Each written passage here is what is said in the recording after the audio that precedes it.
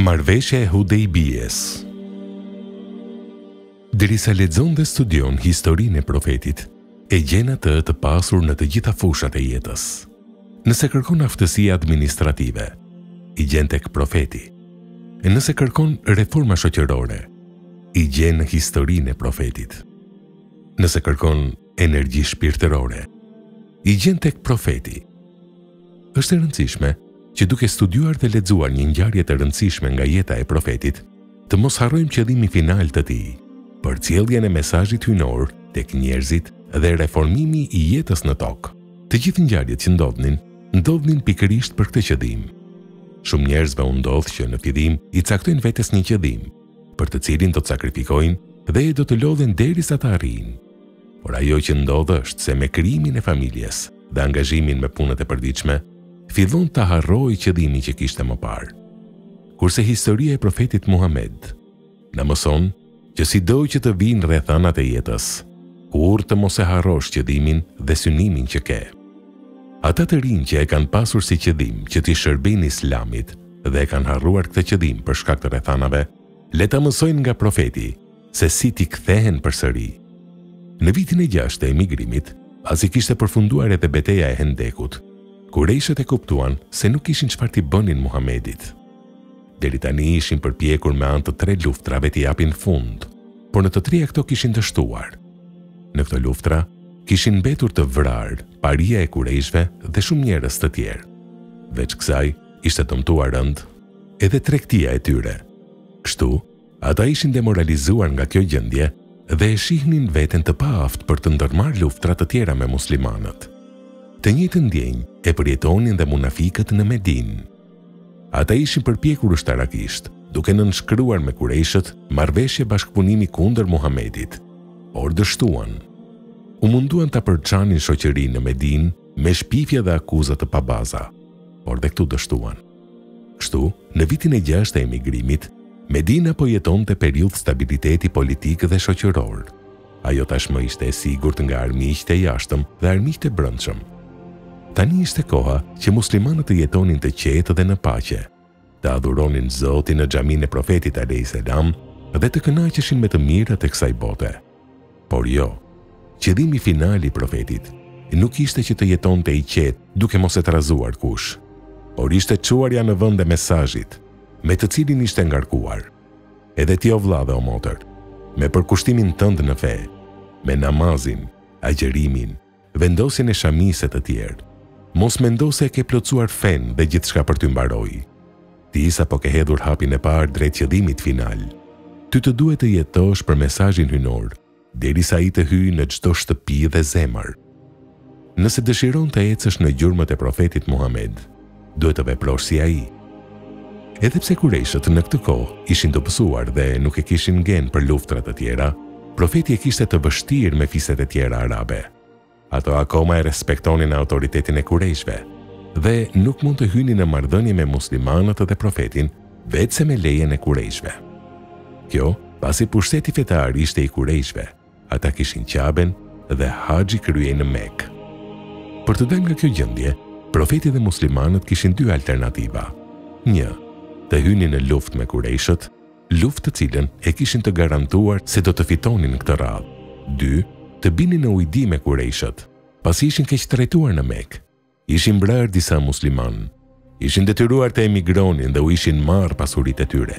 Muslimanët dhe profeti kishin në dorë këto 2 zgjidhje. Ishte hera e parë që profeti dhe muslimanëve u jepi për të zgjedhur mes luftës dhe paqes. Shumë njerëz mendojnë që Islami në themel ka luftën për zgjidhjen e problemeve, por veç se nuk kanë fakte. Me këtë që themi, vërtetohet e kundërta. Në Islam, themelore është paqja, vetëm në raste të veçanta kur në përkëmbet e drejta. Kështu profeti zgjodhi rrugën e paqes për të bindur kurejshët që ta lejojnë që të përcjell mesazhin. Krahas zgjedhjes së duhur të muslimanëve, problemi qëndronte akoma te kurejshët. Ata do të refuzonin çdo lloj ujdie me muslimanët për të lejuar profetin alayhis salam të flasë fiseve mbi Islamin. Në këtë kohë, paria e kurejshve përbëhej nga Ebu Sufjani, Ikrime ibn Ebu Xheli, djali i Ebu Xhelit, Savan ibn Umeje, djali Umeje ibn Halefit, Suhejl ibn Amri e të tjerë, njerëz të cilët kishin humbur të afërmit e tyre në Bedër dhe kjo i bënte të ushqejnë një urrëtie të thellë për profetin alayhis salam dhe muslimanët. Për të arritur këtë, profeti do t'u imponoj Kurejshve përsëri planin e tij për të pranuar paqen me ta. Planin që përgatiti profeti e pa në ëndër. Ai pasi kur ishte në Qabe me shokët e tij, të cilët ishin qethur dhe kishin rruar kokën dhe ndiheshin të qetë. Këtë profeti e komentoi me atë që ai me muslimanët e tjerë do të shkonin për umre ose vizit në Qabe. Ideja për vizit Qabes ishte një iniciativë e re, e cila vinte pas 5 vitesh luftë dhe konflikte me Kurejshët. Ajo vinte pasi kishin kaluar 5 vite nga emigrimi për në Medinë për shkak të keqtrajtimeve në Mekë. Tani do të shkonin në Mekë për të vizituar Qaben, të paarmatosur, në një kohë që atyre u ndaloi hyrja në Mekë. Një veprim i tillë do i vinte Kurejshët në një pozicion shumë të vështirë. Kjo pasi ata nuk mund të ndalonin askënd që dëshiron të vizitoj Qaben. Kështu, ata ndodheshin para 3 zgjedhjeve të ndryshme. 1. Ta pengojnë profetin dhe muslimanët që të hyjnë në Mekë për të vizituar Qaben. Kjo nuk mund të ndodhte, pasi Kurejshët njiheshin si pushtet fetar në mes të gjitha fiseve dhe se nuk pengonin asnjë që vinte për vizitë të Qabes. Nëse do t'i pengonin për të hyrë në Mekë, do ta humbiste pushtetin që gëzonte mes fiseve dhe fiset do të solidarizoheshin me profetin dhe muslimanët dhe do t'i dëgjonin mendimet e tyre dhe ishte kjo ajo që kërkonte profeti alayhis salam t'i bënte fiset ta dëgjonin. Veç kësaj, o t'i pengonte, diçka e tillë mund të çonte drejt një konflikti tjetër mes Kurejshve dhe muslimanëve, gjë e cila nuk ishte në interesin e tyre. 2. Ta lejonte profetin dhe muslimanët të hyjnin dhe të vizitonin Qaben. Kjo do t'i ishte mesazh shumë i qartë për fiset e tjera, që tashmë problemet mes profetit dhe Kurejshve ishin sheshuar dhe fiset do e dëgjonin kur të shkojë t'ju flas mbi Islamin. 3. Të binin në ujdi për të mos hyrë këtë vit në Mekë. Edhe kjo ishte në interes të muslimanëve. Pasi paqja me Kurejshët, ishte paqe me fiset e tjera. Kështu profeti në çdo rast fitonte. Kështu, vajtja për vizitë të Qabes, përveç qëllimit të saj, kishte edhe dimensione politike. Mbetej një pikë shumë e rëndësishme, të cilën Kurejshët mund ta përdornin si justifikim për të mos i lejuar muslimanët të hynin në Mekë. Ajo është se Kurejshët mund të përhapnin fjalë që Muhamedi dhe muslimanët kanë ardhur të luftojnë dhe jo për të vizituar Qaben. Për të shmangur një veprim të tillë, profeti alayhis salam vendos një plan që t'ju tregojë të gjithëve se nuk shkon për luftë, por për vizitë të Qabes. Gjëja e parë që bën për këtë është se vizitën vendos ta bëjë në një nga muajt në të cilën ndalohej lufta dhe vrasja. E dyta është se veç muslimanëve, ai mori për vizitë të Qabes edhe ata që nuk ishin musliman, por idhujtar. Kushdo që dëshironte të vizitojë Qaben nga fiset që rrethonin Medinën, ishin të lirë të merrnin pjesë në këtë karvan. Në rast të luftrash me Kurejshët, profeti përballej me ta vetëm me muslimanët, kurse tani që ishte rast për paqe, i merrte dhe jo muslimanët. Kjo ka dhe një kuptim tjetër shumë të rëndësishëm, që profeti e përkrahi idenë e bashkëtesës me jo muslimanët. Edhe nëse do t'i pengonin Kurejshët, ata nuk do të pengonin vetëm muslimanët, por edhe jo muslimanët, dhe kjo do t'i humbte pikë para fiseve të tjera.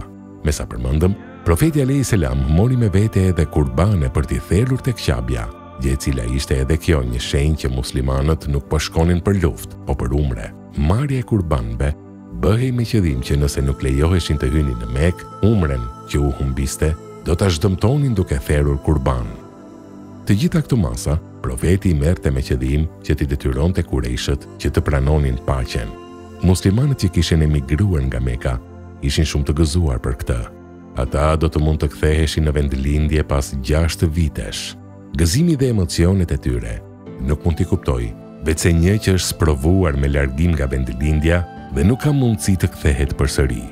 Numri atyre që do të shkonin për umre ishte 1400 vetë dhe me ta ishin 40 kalorës për t'i mbrojtur. Pasi u nisën për në Mekë, Kurejshët morën vesh mbi qëllimin e muslimanëve dhe u betuan se nuk do i lejonin të hynin në Mekë. Për këtë Kurejshët përgatitën 200 kalorës nën komandën e Halid ibn Belitit dhe i nxorën jashtë që të krijojnë precedent për konflikte, që para se të hynin në kufijtë e Mekës. Kjo, pasi po të hynin në kufijtë e Mekës dhe t'i pengonin, Kjo do të komentohej si kur u penguan nga vizita e Qabes. Kurse po të pengoheshin që rrugës, kjo do të ngjante më shumë si konflikt dhe luftë mes tyre. Del Halid ibn Velidi me 200 kalorës dhe i presi muslimanët në një vend jashtë kufive të Mekës.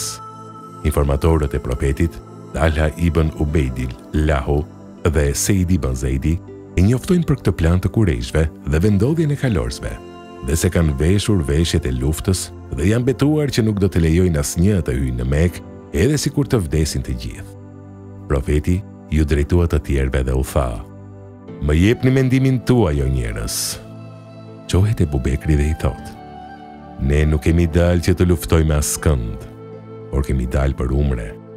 Por nëse na luftojnë, edhe ne do i luftojmë, derisa ta përfundojmë umren."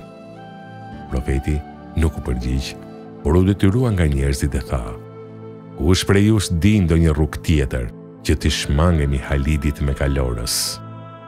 Me mënyrën se si mendonte profeti, të vjen turp që të rinjt muslimane kufizojnë fen vetëm në të falur, agjerim, haxhe të tjerë, të cilat sigurisht që kanë vlerën e tyre pasi e furnizojnë trupin dhe shpirtin me energji dhe harrojnë të planifikojnë si duhet për të ardhmen. Ne kemi nevojë për të rinj që të studiojnë në fushën e politikës, ekonomisë, njerëz që jetojnë me realitetin dhe mundohen të kontribuojnë në fushat e nevojshme. Një nga muslimanët qohet dhe i thot: "Unë di një rrugë i dërguar i Allahut, por është rrugë e vështirë për t'u kaluar." Këtë rrugë ndoqi profeti së bashku me haxhinjtë e tjerë dhe vazhduan të ecin me gjithë vështirësitë e rrugës. Derisa ndiqnin këtë rrugë në një vend të ngushtë, profeti shikon një qen me këlyshët e saj të ulur në rrugë. Profeti u thot shokëve: "Ndryshojeni rrugën dhe mos i trëmni." Kështu vazhduan rrugën derisa arritën në një vend që quhej Hudejbie, 9 milje larg Mekës. Me të arritur në Hudejbie, deveja në të cilën udhëtonte profeti ulet papritur. U përpoqën që ta çojnë dhe të vazhdojnë rrugën, por ajo sapo u çua, ul përsëri. Kur e panë që nuk po lëviz, thanë: "Po na kundërshton deveja." Profeti u tha: "Nuk na kundërshton deveja, pasi nuk e ka zakon këtë, por e ka penguar ajo që pengoi elefantin, elefanti i Hebras, që donte të prish Qaben. Elefanti refuzoi të lëviz në drejtim të Qabes, si respekt për të, kurse deveja sikur e ndjente që po të hyni në Mekë mund të ndodhte konflikt. Kjo ishte një shenjë për profetin që të mos përparonte më tej. Dhe vendosën të presin atë vend. Profeti a.s. u tha: "Për Zotin, nëse kurejshët do më ftojnë sot në një marrveshje me të cilën do të respektojnë farefisin apo njëri tjetrin, do ta pranoja." Me këtë profeti dhe muslimanët ndryshuan mendimin për të hyrë në Mekë dhe u vendosën në një rrugë ku ishte një pus. Profeti i pyeti: "A gjendet ndonjë pus këtu pranë?" "Po," i thanë, "por është tharë." Profeti a.s. u kërkoi pak ujë, me të cilin mori abdes dhe filloi të lutet. Pasi u lut, u tha: "Hidheni ujë në pus." Dhe muslimanët e hodhën. Më pas mori një shigjet dhe u kërkoi që ta ngulnin në fund të pusit. Me ta ngulur shigjetën në fund të pusit, shpërtheu ujë, me të cilin plotësuan nevojat e tyre për 20 ditët që qëndruan aty. Kështu, kjo ishte një mrekulli. Kjo mrekulli, pas gjithë cilësive dhe aftësive si politikan, reformator, sociale të tjerë, erdhi për të treguar se cilësia më e rëndësishme për Muhammedin a.s. është se ai është profeti dërguar nga Zoti. Me qëllim që të mos mendoj kur se profeti a.s. të gjitha këto aftësi i kishte pasi ishte i talentuar. I ndodhi kjo mrekulli që të vërtetoj se ai në radhë të parë është i dërguar prej Zotit dhe profetit i. Vetë orientalistët vuajnë shumë nga kjo ndodhi. Kjo pasi ata, derisa flasin mbi aftësitë politike të profetit, vjen kjo ndodhi dhe i bën konfuz, pasi kjo tregon që ai ishte profet në radhë të parë. Ata duan që profetin ta vendosin brenda një kornice të caktuar, ose politikan të aftë, ose reformator social, ose orator të dorës së parë të tjerë. Por në fakt profeti a.s. i kishte të gjitha këto cilësi dhe ishte i dërguar prej Allahut. Në kulmin e karrierës së tij politike, vjen kjo mrekulli, e cila na tërheq vëmendjen që Muhammedi mbi të gjitha është profet.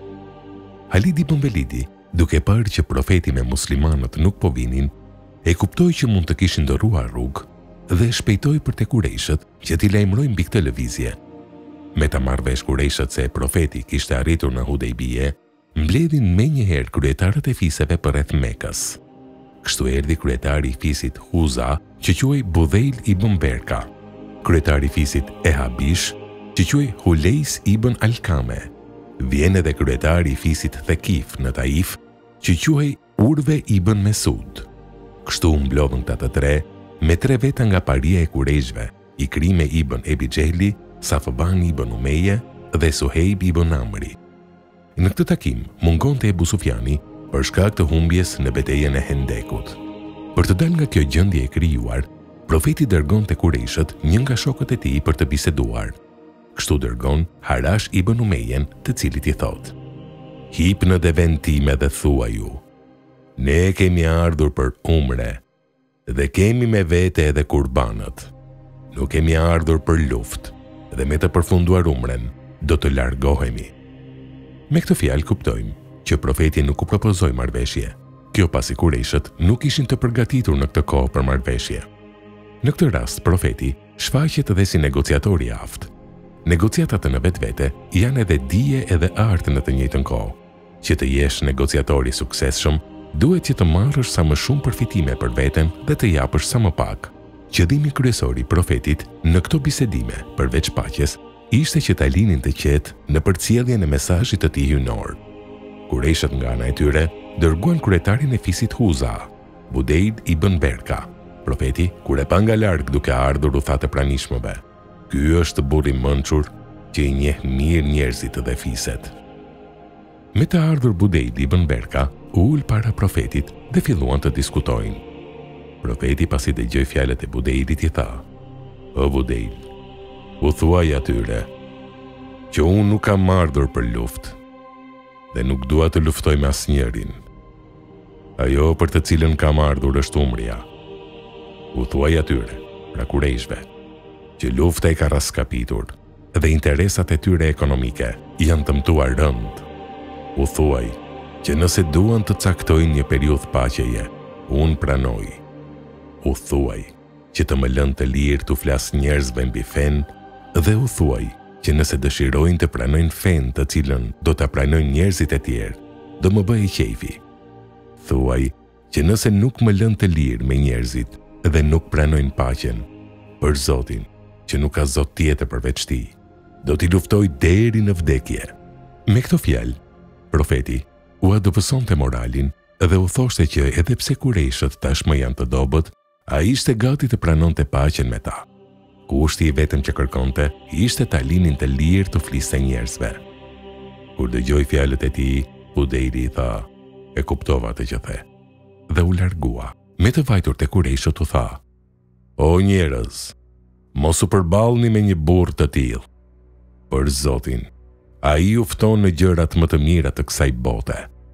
Ikrime ibn Ebi Xehli ja ktheu: "Mos na fol mbi të, por i thuaj që ai nuk do të hyjë në Mekë me forcë, pasi do ta shajnë të gjithë arabët." Urve ibn Mesudi, kryetari i fisit Thekif, i tha: "Çfarë është kjo, Ikrime? Pse refuzon të dëgjosh çfarë i ka thënë Muhammedi?" "Mirë," u përgjigj Ikrime. Atëherë Budejli u tha: "Ai na fton për paqe dhe nuk ka ardhur për luftë. Këtu ka ardhur vetëm për umre. Prandaj, unë u them që ta lini të vizitoj Qaben. Unë me fisin tim do të largohemi tani."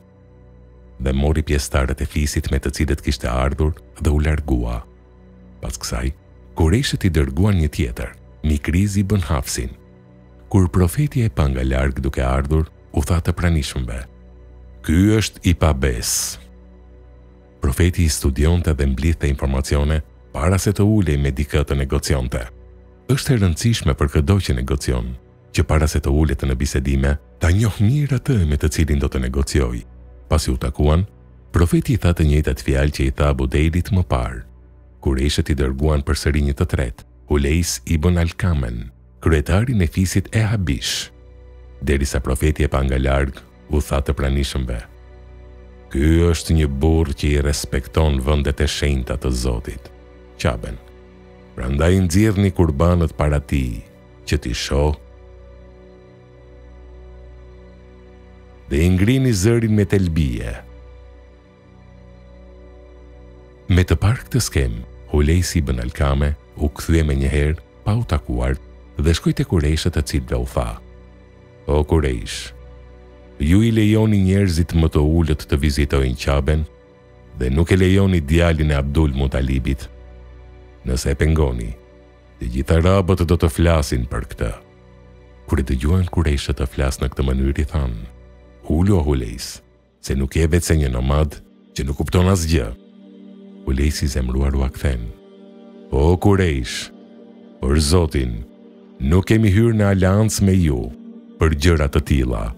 Si pengohet dikush që ka ardhur të madhëroj Qaben?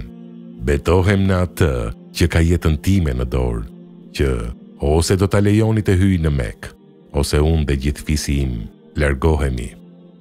Atëherë Kurejshët rënë dakord që të dërgojnë Urve ibn Mesudin. Para se të niset ai u tha Kurejshëve: Do të bisedoj me të, por me një kusht. Nëse bie dakord me të, mos më kundërshtoni. Shko dhe bisedo me të, I thanë.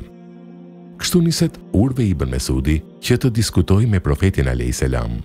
Urve ibn Mesudi ishte nga ata që e dëbuan profetin nga Taifi, kur shkoi të kërkojë ndihmë. Ai ishte I bindur se nuk ishte zgjidhje tjetër veç marrveshjes për paqe, por ajo që kërkonte në këtë takim ishte që të fitonte sa më shumë pikë dhe të ulë moralin e muslimanëve. Me të takuar me profetin ai I tha: Nuk shoh të kesh grumbulluar rreth vetes, veç se çoban. Shoh që ke ardhur në vezën nga e cila dole, pra për Mekën, për ta goditur dhe thyer. Por Kurejshët kanë veshur lëkurat e tigrave dhe do të luftojnë deri në pikën e fundit të gjakut. Unë shoh që këta njerëz që ke ti, nesër, ditën kur të ndeshesh me Kurejshët, do të braktisin, duke ja mbathur nga të mundin. Në dy krahët e profetit qëndronin Ebu Bekri dhe djali xhaxhait të Urve ibn Mesudit, Mugire ibn Shube. Të dy kishin veshur veshjet e luftës, madje kishin veshur dhe helmetën e kokës dhe nuk njiheshin. Kështu Urve nuk e dinte që djali xhaxhait të tij ishte aty. Derisa ai po I fliste profetit me këto fjalë, Ebu Bekri zemruar I thot një fjalë të rëndë dhe I tha: Ne të braktisim të dërguarin e Allahut. Urve ibn Mesudi I shtangur nga fjalët që dëgjoi e pyeti profetin: Kush është ky që më ofendon o Muhammed? Profeti alayhi selam ja ktheu: Ky është Ebu Bekri.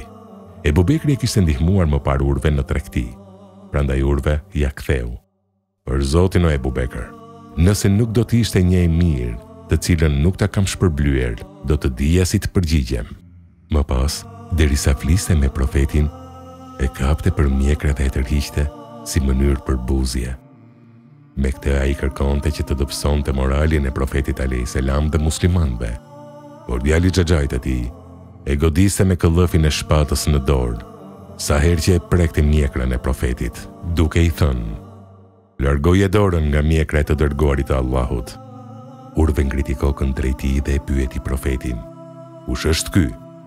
Profeti e pyeti: A nuk e njeh? Ai I tha: Si të njoh me fytyrë të mbuluar? Është djali xhaxhait tënd, I tha profeti. Më pas urdhroi Mugiren që ta zbuloj fytyrën. Më pas profeti I kërkoi të pres derisa ai dhe muslimanët të faleshin.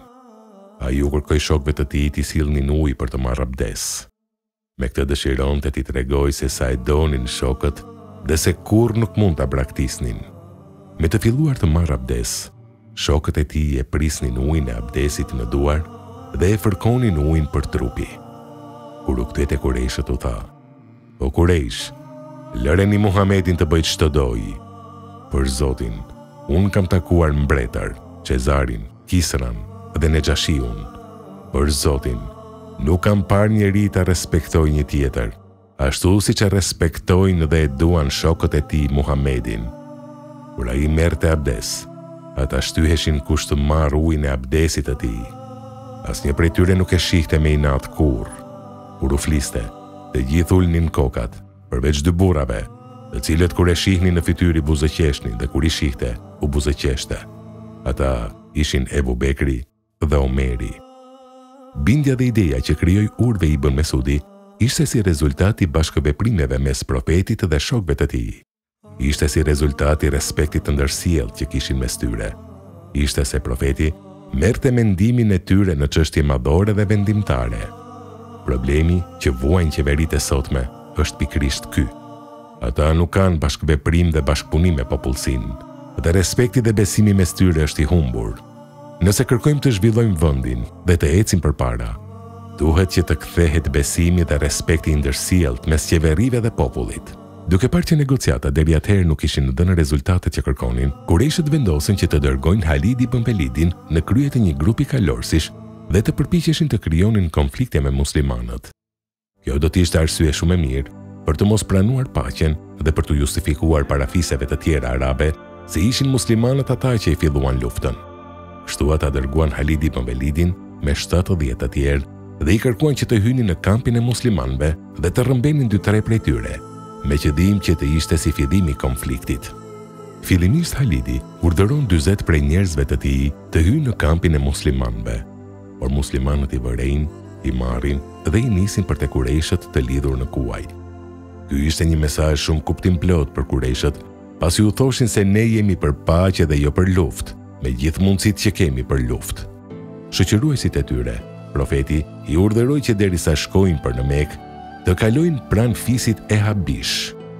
Profeti, duke parë që akoma nuk i kishte arritur një marrëveshje me Kurejshët, vendos të dërgojë një të dërguar tjetër që të komunikojë që veç umres ka ardhur të kërkojë edhe paqe me ta. Për këtë vendosi të dërgojë Omer ibn Khattabin, por Omeri ja ktheu: "Unë u friksohem Kurejshëve, pasi nuk kam nga fisi ndonjë që të më mbrojë prej tyre.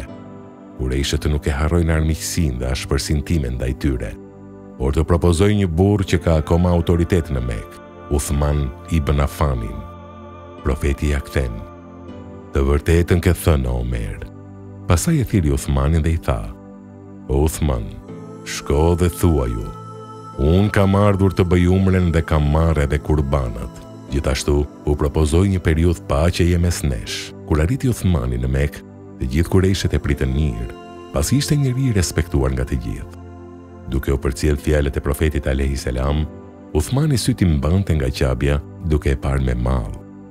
Kurejshët kur e pan këtë i thanë: "O Uthman, shko dhe bëj tavafin nëse dëshiron." Por Uthmani ja ktheu: "Unë nuk mund të bëj tavaf para të dërguarit të Allahut." U dëshmua edhe njëherë respekti dhe dashuria që gëzonte i dërguari i Allahut në mesin e shokëve dhe muslimanëve. Uthmani para se të nisej për të biseduar me Kurejshët, profeti i kishte kërkuar që të takohej me muslimanët që nuk kishin pasur mundësi të emigronin dhe të sigurohej që ishin mirë. Shumë mirë profeti mund t'i kërkonte Uthmanit që t'i nxjisë muslimanët brenda Mekës për trazira, që t'ju alecoj çështjen muslimanëve dhe t'i vendos Kurejshët para 2 zjarreve. Por këtë profeti Muhammed alayhis salam nuk mund ta bënte. Ai gjithmonë i respektonte vlerat e shoqërisë dhe nuk mund të nxiste revolta brenda saj. E njëjta gjë u kërkohet sot muslimanëve në Perëndim, që të respektojnë ligjet dhe traditat e vendit ku jetojnë, por në të njëjtën kohë të ndihen krenar që janë musliman, duke mos braktisur vlerat e tyre. Këtë le ta mësojnë nga vetë profeti Muhammed alayhis salam. Gjatë qëndrimit të Uthmanit në Mekë, Kurejshët vendosin që ta mbajnë si peng dhe mos ta lejojnë të kthehet tek profeti, me qëllim që muslimanët ta humbin të ruan dhe të bëjnë një hap të gabuar, me të cilin Kurejshët do të justifikoheshin para fiseve arabe. Ata që e lajmëruan profetin i thanë që Uthmani është vrarë. Të gjitha i duronte profeti, por pabesin dhe tradhti nuk mund ta lejonte. Menjëherë thirri shokët dhe muslimanët e tjerë dhe u tha: "Është vrarë Uthmani. Kush më jep besën për të vdekur?" Të gjithë vrapuan duke i dhënë besën. Po të shoj me vëmendje, çdo gjë që profeti alayhis salam u kërkonte muslimanëve, ata i bindeshin. Fillimisht u kërkoi që të dalin për të vizituar Ka'ben dhe ju bindën. Pastaj u kërkoi që të bëjnë paqe dhe ju bindën. Tani u kërkon që të luftojnë për pabesin ndaj Uthmanit dhe ata ju bindën. Më pas do t'u kërkoj përsëri të bien dakord për paqe dhe përsëri do i binden. Ata vlerësonin situatën dhe i përgjigjeshin thirrjes së profetit alayhis salam. Këtë moment e përshkruan dhe Kurani ku thotë: Vërtet, Allahu që i kënaqur me besimtarët, kur ata në hijen e atij druri të zotoheshin ty, dhe ai e dinte se ç'kishin zemrat e tyre. Më pas profeti tha: O Zot, unë dëshmoj që Uthmani doli për të ndihmuar mesazhin tënd dhe të dërguarit tënd. O Zot, unë jam ai që do japë besën në vend të tij. I rëndore shtrëngoi me tjetrën, edhe pse e dinte se Uthmani kishte vdekur. Përgatitjet e muslimanëve për luftë i morën vesh edhe Kurejshët dhe e kuptuan që zgjidhja e vetme tani ishte vetëm të kërkonin paqe. Kështu, ata menjëherë dërguan një përfaqësues të tyre, Suhejli ibn Amrin, që të nënshkruaj marrëveshjen e paqes. Me ta parë profeti u tha shokëve: O vjen Suhejli ibn Amri, Zoti po na i lehtëson gjërat. Ata e kanë dërguar këtë burr pasi duan paqe. Me të ulur, Suhejli ibn Amri filloi të kërkojë ndjes për vonesën e Uthmani ibn Affanit dhe për 40 persona të cilët kishin hyrë në kampin e muslimanëve dhe që muslimanët i kishin kthyer në Mekë të lidhur. Profeti e pyeti: Çfarë dëshiron o Suhejl? Një gjë të vetme ja ktheu ai: të kthehesh dhe të mos hysh në Mekë këtë vit. Vitin që vjen mund të vini, por të paarmatosur, dhe të mos qëndroni më shumë se 3 ditë. Profeti u përgjigj: O Suhejl, çfarë dëshiron tjetër? Suhejli i tha: Çdo musliman që vjen nga Meka për në Medinë, të mos e pranosh, dhe muslimanët që largohen nga Medina për në Mekë, të mos i kthejmë. Pas kësaj profeti e pyeti: O si këmbim, çfarë na jepni o Suhejl? Suhejli ja ktheu: armpushim me snesh për 10 vite. Profeti kërkoi dhe diçka tjetër Suhejlit: Kushdo që dëshiron të hyjë në aleancën tonë, le të hyjë, dhe kush dëshiron të hyjë në aleancën tuaj, le të hyjë. Në pamje të parë, duket sikur ata që humnin nga kjo marrëveshje ishin muslimanët, por në fakt, muslimanët fitonin nga kjo marrëveshje. Ishte hera e parë që Kurejshët i njihnin muslimanët si shtet dhe si fuqi. Amr ibn Asi, kur e dëgjoi këtë marrëveshje, u largua nga Meka duke thënë: Ky ishte fundi Kurejshëve. Ai që shkruante pikat e kësaj marrëveshje ishte Ali ibn Ebi Talibi, derisa filloi të shkruaj siç e diktonte profeti alayhis salam: Me emrin e Allahut, mëshiruesit, mëshirbërësit. Suhejli ndërhyri me njëherë dhe i tha: Prit, kush është ky mëshiruesi dhe mëshirbërësi? Jo, shkruaj vetëm me emrin tënd o Zot. Dhe Aliu e fshiu dhe e korrigjoi. Më pas profeti filloi ta diktoi pjesën tjetër të marrëveshjes. Kjo është ajo që Muhammedi, i dërguari i Allahut. Por përsëri Suhejli ndërhyri dhe i tha: Kush të ka thënë se je i dërguari i Allahut? Sikur ta besonim se je i dërguari i Allahut, nuk do të luftonim. Shkruaj emrin tënd dhe të babait tënd. Po, ja ktheu profeti: Megjithatë, unë jam i dërguari i Allahut, dhe nëse ju më përgënjeshtroni. Më pas ju drejtua Aliut dhe i tha: Fshije o Ali. Por Aliu ju përgjigj: Për Zotin, kur nuk e fshi. Profeti i tha përsëri: Fshije o Ali, pasi mund të vijë një ditë që të jesh në një kuvend të tillë nën presion. Këtë fjalë Aliu do t'i kuptoj më mirë pas 40 vitesh në konfliktin që ndodhi mes tij dhe disa muslimanëve. Pastaj i urdhëroi përsëri ta fshi fjalën i dërguari i Allahut, por përsëri Aliu refuzoi. Atëherë profeti e pyeti se ku ishte ajo fjalë, pasi nuk dinte lexim. Pasi Aliu ja tregoi, profeti e fshiu.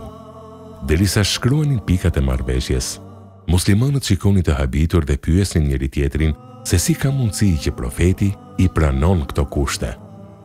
Më pas, u shkruan edhe pikat e tjera të kësaj marrëveshjeje. Ushimi i luftës për një periudhë 10 vjeçare, jo plaçkitjes dhe pabesisë. Kush dëshiron të hyjë në aleancën e Kurejshëve, është i lirë, dhe kush dëshiron të hyjë në aleancën e muslimanëve, është i lirë. Në këtë çast, ndodh diçka që shqetësimin e muslimanëve shton edhe më tepër.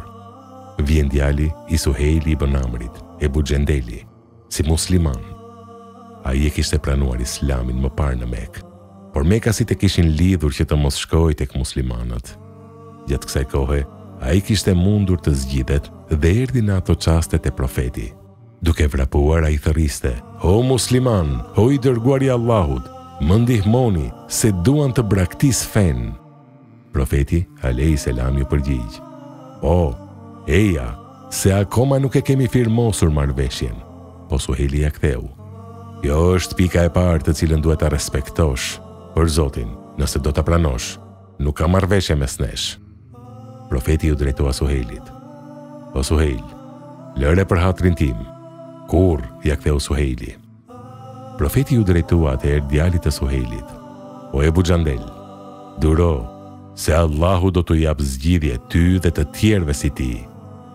Ebu Xhandeli i habitur i tha: "A do të më lini që të më kthejnë përsëri në fenë e tyre?" Profeti ju përgjigj: "O Ebu Xhandel, ne kemi nënshkruar një marrëveshje me ta e nuk mund ta shkelim atë." Derisa Ebu Xhandel priste që ta marrin përsëri, derisa nënshkruhej marrëveshja, Omer ibn Hatabi afrohet pranë Ebu Xhandelit dhe duke tundur shpatën i tha: "O Ebu Xhandel, babai mund të vritet për hir të Allahut." Ebu Xhandeli nuk ja ktheu përgjigje. Omeri i tha përsëri: "Për Zotin, nëse Hatabi, babai im, do të ishte gjallë dhe do të kishte mbajtur këtë qëndrim, Omeri, për veten, do ta kishte vrarë." Ebu Xhandeli e pa në sy dhe i tha: "Përse nuk e vret ti, Omer?" Omeri ja ktheu: "Pasi nuk dua të shkel urdhrin e të dërguarit të Allahut." Ebu Xhandeli ju përgjigj: "Edhe unë nuk dua ta shkel urdhrin e të dërguarit të Allahut." Pasi marrëveshja u shkrua dhe ran dakord rreth pikave që përmbante, Omer ibn Hatabi shkoi tek profeti alayhis salam dhe i tha i zemruar: "A nuk je me të vërtetë i dërguari i Allahut?" "Sigurisht," ju përgjigj profeti. "A nuk jemi në të drejtë dhe kundërshtarët tanë në të kot?" "Sigurisht," ju përgjigj profeti. "Atëherë pse të tregohemi të dobët para tyre?" e pyeti Omeri. Profeti ju përgjigj: "Unë jam i dërguari i Allahut, nuk i shkel urdhrat e tij dhe jam i bindur se ai do të na ndihmojë." Omeri e pyeti përsëri: "A nuk na premtove që do të vizitojmë Qaben dhe të bëjmë tavaf rreth saj?" "Sigurisht," ja ktheu profeti, "por nuk ua premtova këtë vit. Të jesh i bindur se do ta vizitosh dhe do bësh tavaf rreth saj." Omeri më pas shkoi tek Ebu Bekri dhe ja tha të njëjtat fjalë. Ebu Bekri ju përgjigj: "Ai është i dërguari i Allahut, nuk i shkel urdhrat e tij dhe ai do ta ndihmojë. Prandaj bindju se ai është në të drejtë."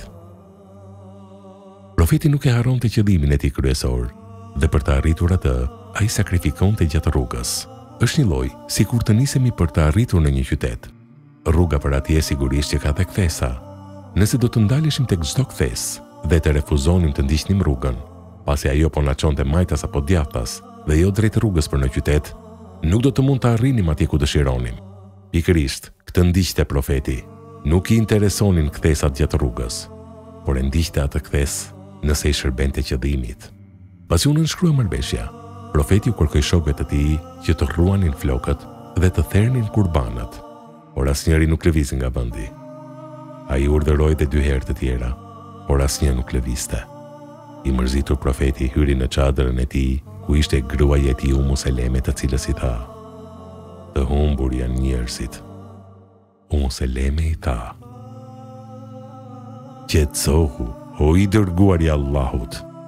Dil ti i pari dhe fillo të rruash flokët. Kur të shohin ty, edhe ata do të veprojnë ashtu." Atëherë profeti doli dhe i rroi flokët e tij. Të gjithë njerëzit e tjerë filluan të ruajnë kokën, saqë filluan të gjakosin njëri tjetrin nga inati që kishin se nuk vizituan Qaben.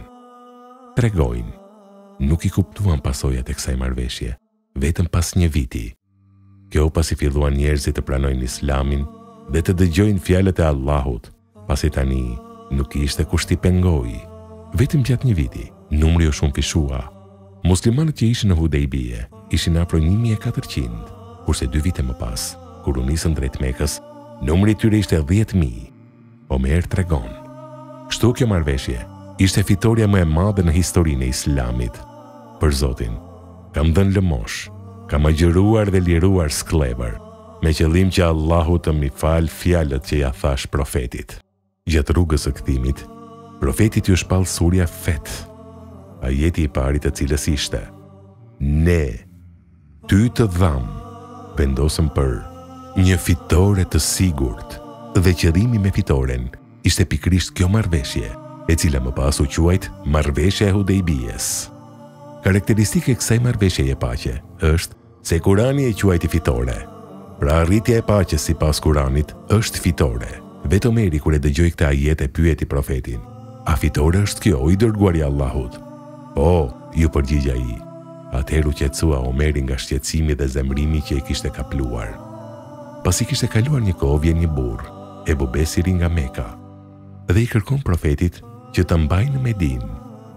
Por profeti i tha që kemi nënshkruar një marrveshje që të mos mbajmë asnjë nga muslimanët që vinë nga Meka. Në këtë kohë vinë 2 veta nga Meka për ta kthyer përsëri atje. Profeti e dorëzoi Ebu Besirin tek ata dhe të 3 u nisën për në Mekë. Gjatë rrugës, Ebu Besiri arriti t'ia marrë shpatën njërit prej tyre dhe e vrau, kurse tjetri arriti t'i shpëtoi dhe u nis drejt Medinës. Me të arritur tek profeti, ju ankua për Ebu Besirin. Profeti a.s. ja kthehu se marrveshjen e respektoi duke e dorëzuar. Kurse vetë Ebu Besiri i tha: "O i dërguari i Allahut, ti e respektove marrveshjen dhe nuk e pse ndihesh fajtor. Tani unë jam i lirë dhe do të veproj si të dua." Profeti u thotë të pranishmëve: "Ky do të bënte namin nëse do të kishte njerëz të tjerë me vete." Dhe më pas heshti. Ebu Besiri sigurisht që nuk mund të qëndronte në Medinë. Për këtë doli dhe filloi t'u azë rrugën karvanëve të Kurejshve dhe nuk i lejonte të kalonin. Me të u bashkua dhe Ebu Xhendel ibn Amri. Duke dëgjuar mbi këtë, shumë muslimanë që nuk kishin pasur mundësi të largohen nga Meka, filluan të bashkohen me Ebu Besirin dhe të përbëjnë problem për karvanët tregtare të Kurejshve. Të zënë ngushtë nga kjo, Kurejshët dërgojnë Ebu Sufjanin për t'i kërkuar profetit a.s. që t'i pranoj muslimanët që ikin nga Meka me qëllim që të shpëtojnë nga Ebu Besiri. Profeti me njëherë i çon një letër Ebu Besirit ku i kërkonte të vijë në Medinë. Kur letra i arriti, Ebu Besiri kishte vdekur dhe po e varrosnin. Kështu e morën letrën e profetit, e vendosën mbi kraharorin e tij dhe e varrosën. Mësimet e nxjerra nga ajo që përmendëm. Caktoi vetes një qëllim kryesor dhe jeto për të.